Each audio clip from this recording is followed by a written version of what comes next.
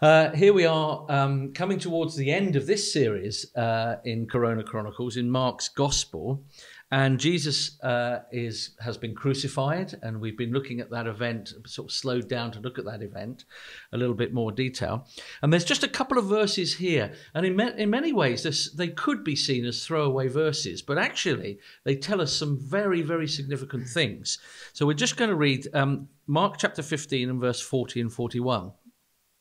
Some women were watching from a distance. Among them were Mary Magdalene, Mary the mother of James the younger, and of Joseph, and Salome. In Galilee, these women had found him and cared for his needs. Many other women who had come up with him to Jerusalem were there also. And it's obviously the he there is Jesus.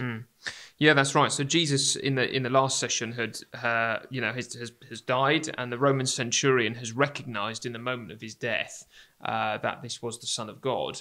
And back in chapter 14, Jesus said to his disciples that in this moment, when the shepherd was struck, the sheep would scatter. And he said to them, you will all fall away. And we've seen over the course of the last few weeks, the disciples sort of fleeing from Jesus, really, as he approaches his hour.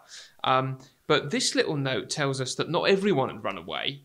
In fact, there were these women, this group of women, and these specific women who had remained with Jesus. And although they were standing at a distance, they refused to be separated from their Lord. And even as he died, they were there watching on. And, we're supposed to see here that these were not just here for this event. In Galilee, these women had followed him and cared for his needs. So they had been committed to him for a long time. They had been with him in his ministry, they had looked after him practically, and they refused to abandon him in his moment of greatest need. So in some ways, this is the model of a true disciple, isn't it? We've been following the blokes, but let's not forget these disciples who were with him the whole time. Yeah, and I think in Christianity, actually women are a backbone to the whole of the thing. So the sort of often modern reading of Christianity that it's all about men and putting down the little women is so wrong. This is a first century document written by Mark, isn't it? And whatever we think about how people treated people in history, we know that women's accounts were not important. Yes, yeah. You wouldn't have a woman in court. You wouldn't have a woman giving an eyewitness account. They were not believed. They were seen as something separate to men.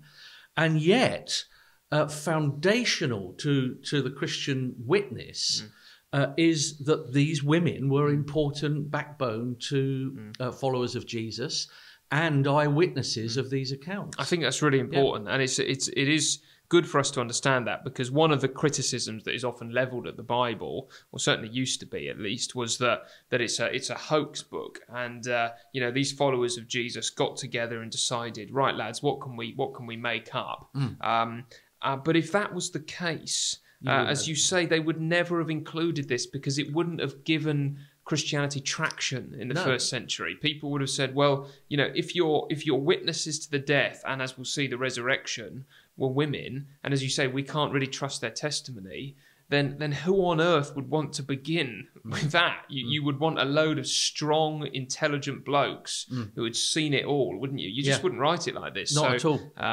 And that's why I think we can say that these are eyewitness accounts. This is actually what happened, as you say. You would not have just made that up and put that down if you were making it up.